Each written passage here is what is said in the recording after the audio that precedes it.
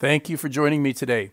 Before we get started, I want to take a minute to tell you about a new app called Get Upside that we at the Rideshare Guy have been using to save up to 25 cents per gallon on gas. Pretty awesome. The app is completely free to use. All you have to do is upload your receipt after you buy gas, and then cash gets added to your account. The cash adds up over time, and you can deposit your funds straight to your PayPal account whenever you want. Some drivers are using Get Upside to save $50 per week just buying gas from their favorite gas stations. So now listen closely because this deal gets even better. I'm going to give you a short code that'll get you an additional 15 cents per gallon sign-up bonus. So you just download the Get Upside app from the App Store, open the app, and enter the promo code. It's WQ8JR. Now, another way you can get your 15 cent per gallon sign-up bonus is to visit the rideshareguy.com/Get Upside app. That's GET and then Upside, UPSIDE, and then app, APP. Check it out. All right, let's start the show. Welcome to the Rideshare Dojo. If you're an Uber or Lyft driver or anyone in the gig economy, this is the place for you. With tips and techniques, interviews with passengers and industry leaders, entertainment, inspiration, motivation. Here, with over 23,000 rides, is your host, Jay Crater. Let's enter the dojo.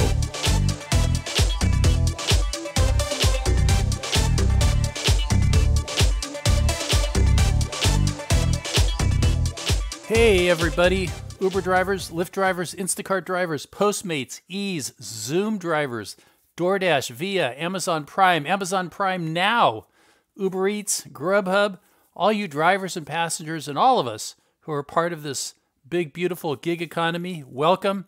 It is so great to have you here for today's exciting episode. My name is Jay Crater. Let's enter the dojo. Hey everybody, and welcome to today's show.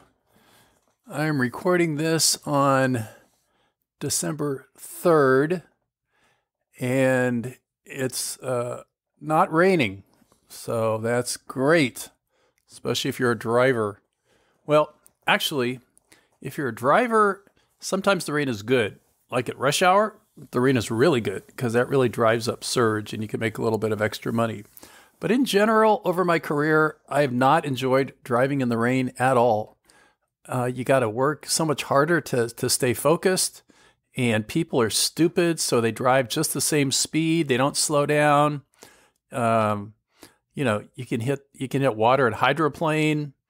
Sometimes it's really hard to see, especially if you're driving early in the morning, so it's dark, or late at night, and it's dark and it's raining.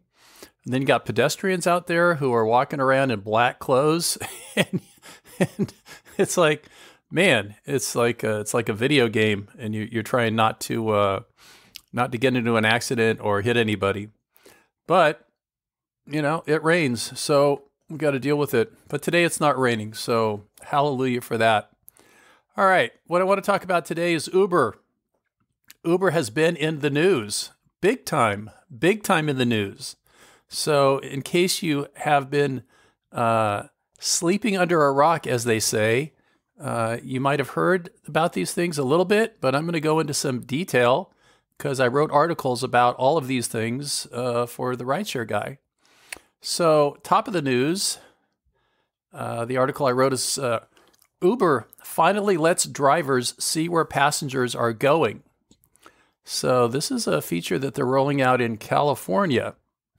So for the last 4 years that I've been driving, I've been doing all these workarounds, MacGyvering ways to figure out where the passenger is going before I have to pick them up. We call it screening rides, right? I'm somewhat famous for really making that public, that we can screen rides and not pick up a passenger who's going up to a destination we don't want to go to. Well, finally, Uber has taken the lead here, and they are going to start letting drivers see where the passengers are going. So we heard about this. When we hear about things at the Rideshare Guy, it's called embargo. So they tell us like a day or two ahead of time, and they provide us with some information, some opportunity to talk to somebody at Uber, some screenshots, and this is pretty big news. So this is in California. When it was announced, it was only for about 30% of California drivers. And they say by the middle of January, all drivers in California will have this feature. So what they're going to give you as you get the ping, so it's really important you understand this is at the ping. You can decide if you want to take the ride or not. And they're going to give you how much money you're going to make for the ride. So in the example, it shows $14 to $19. They're going to tell you the distance and the duration. So it's going to be 20 minutes and it's going to be 9 miles, for example. And then they're going to tell you the pickup point and the drop-off spot. So you can see exactly on the map where you're going to go. And you then can choose whether you want to take the ride or not. So this is just great news. I'm so happy that this is finally happening. I wish it had happened 4 years ago. Now at the tail end of my driving career, but and I still don't have it on my app yet, but I trust that they will deliver by the middle of January to everybody in California. And this just makes it much easier for all of us to do our job, right? At the end of the day, you want a ride that's, going in the direction you want to go. You can use your destination filter, but this will actually show you exactly where you're going. You want to stay off a bridge because there's a lot of traffic. You can do that. You want a long trip versus a short trip versus a long trip. For any reason you want, you just don't accept it, right? And in conjunction with this, Uber is also saying that your acceptance rate doesn't impact your status with Uber Pro. So even if you turn down every single ride, your Uber Pro status will stay the same. So they're giving you complete freedom without any danger of anything bad happening to you to accept the rides or decline the rides. The last feature that they announced is something called Favorite Driver feature. And this, is kind of cool. So if you're a good driver and you drive somebody and they like you and they'll be happy to have you drive them again, they can click on click where it says favorite, and that'll make you one of their favorite drivers. Now, the only time this can benefit you is when that passenger schedules a ride. So let's say they're going to the airport at 6 a.m. and they've scheduled the ride. Well, the first drivers that will get notified are the favorite drivers on that passenger's list. And if any of those favorite drivers claim that ride, they've got it. So they could go pick up that passenger, take them to the airport, for example, probably get a tip because they're a favorite driver. And that might be a nice way for you to start your day, right? So, and if no favorite drivers take it, then it would just go out to the general, driving population and somebody would claim it. So that's how the favorite driver feature works. And so all these things are supposed to come out for all of California drivers by the middle of January. And I don't see why this won't expand to the rest of the country. Now, a big question, which I raised in the article, was why is Uber doing this, right? And Harry asked Uber, why are you doing this? And they said, flexibility. We want to give the drivers more flexibility. And we were like, well, that's cool, to give us more flexibility. But there's really kind of an underlying reason why this is happening in California. And my belief is that this is happening in California because of AB 5, Assembly Bill 5.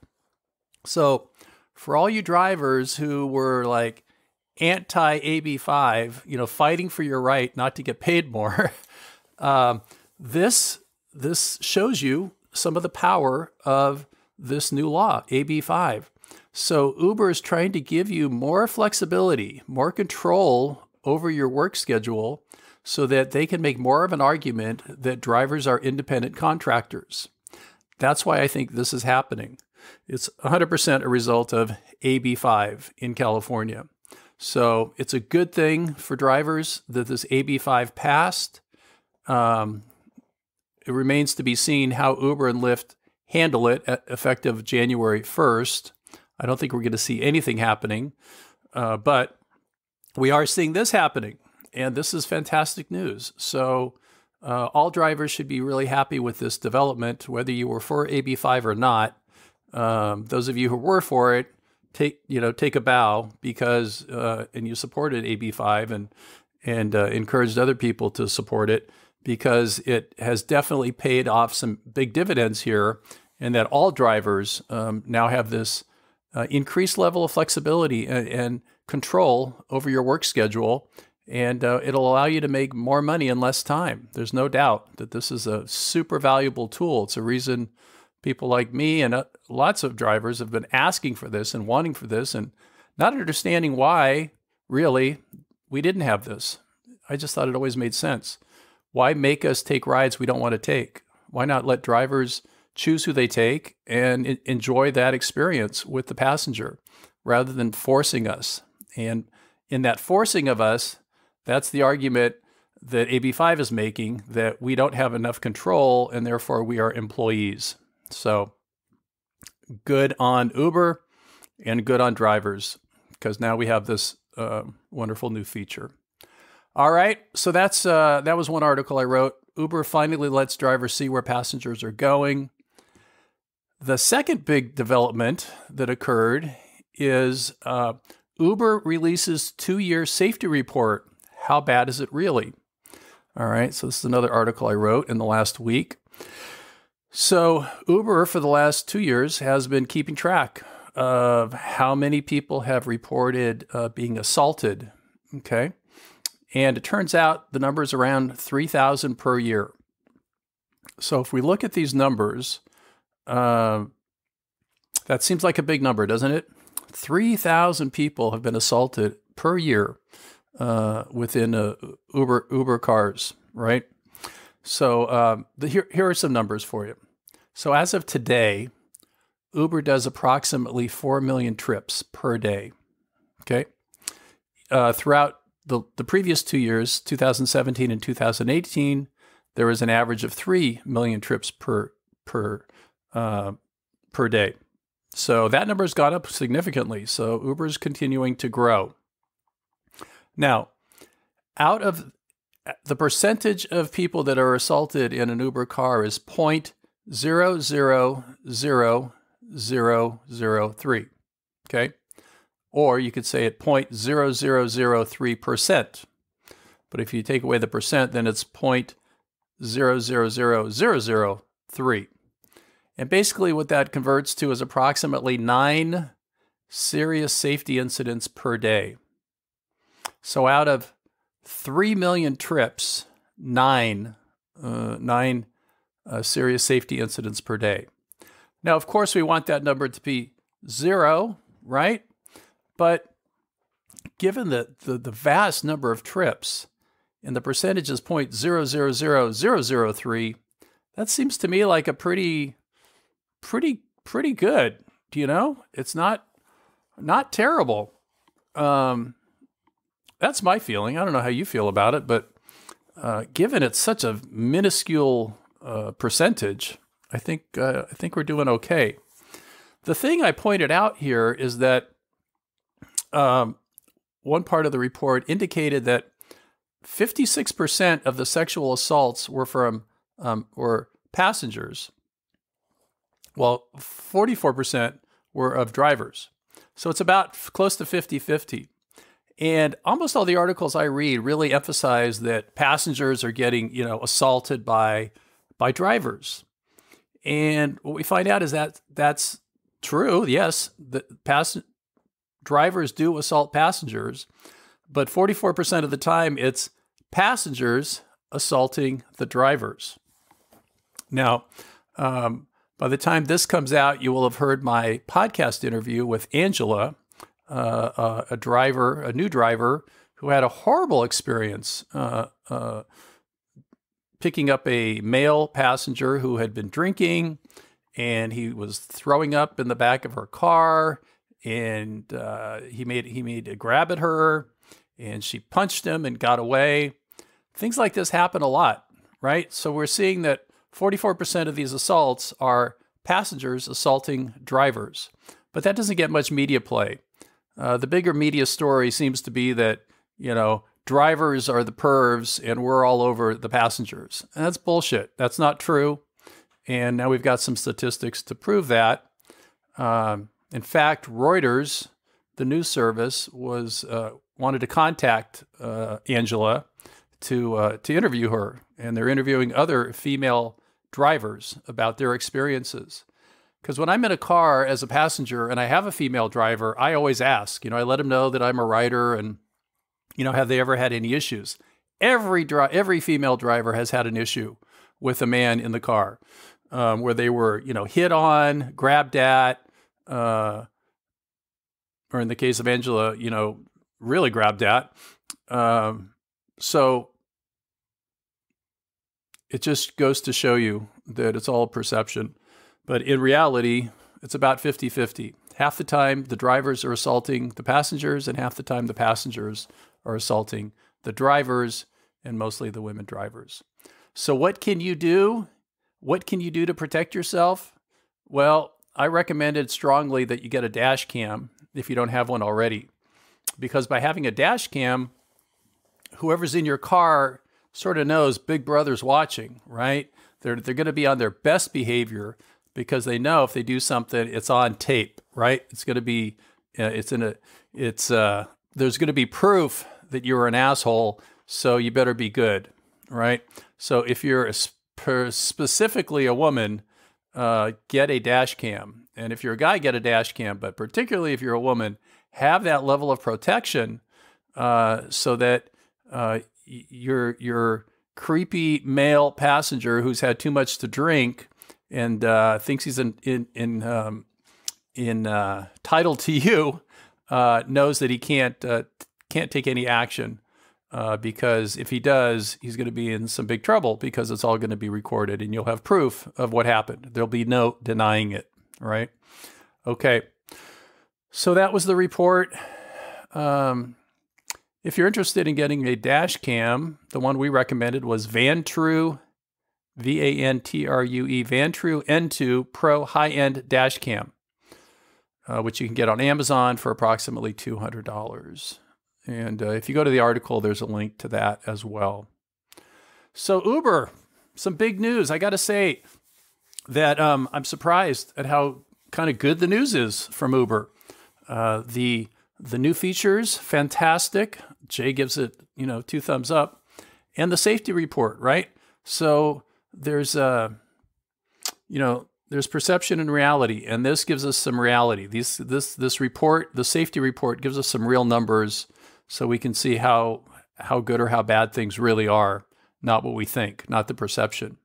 And the perception that drivers are all assaulting passengers is not accurate. We now know that for sure. We have numbers to back that up. It's approximately 50-50. So drivers unite, take care of yourself, be safe. Like I said, for me, I feel the most vulnerable as a driver when somebody sits directly behind me, because when they're directly behind me, I can't see them. Now, I've never had an issue. I'm a 6'4" guy. I'm in good shape. No one's really going to mess with me. But I still worry, someone is behind me. What if they're mentally unstable, right? Passengers don't get screened. I think about that.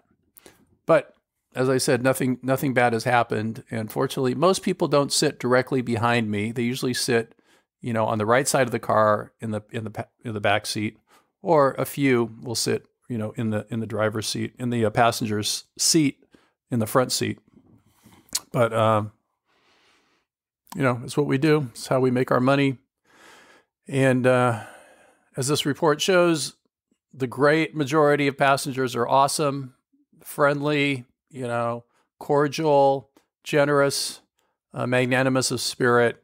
There's just a few that are the bad apples. And this report shows us that there aren't too many of those. All right. So that's it for today. Stay dry out there. Y'all have a great day. Be safe. Be safe. I love drivers. You guys are awesome. Keep working on your plan B. Make your dreams a reality. You go do it.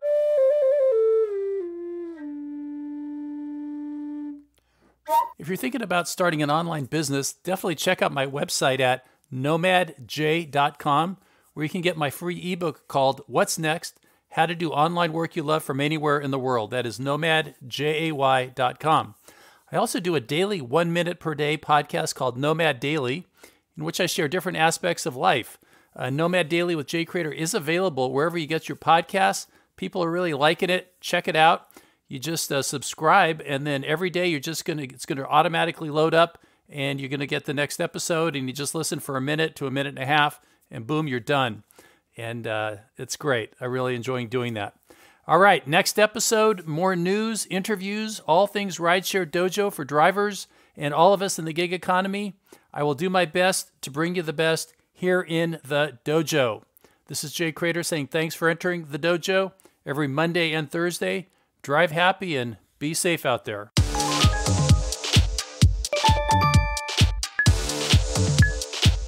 Loved this episode of the Rideshare Dojo podcast? Head over to iTunes to subscribe, rate, and leave a review. It really helps, and it's very much appreciated.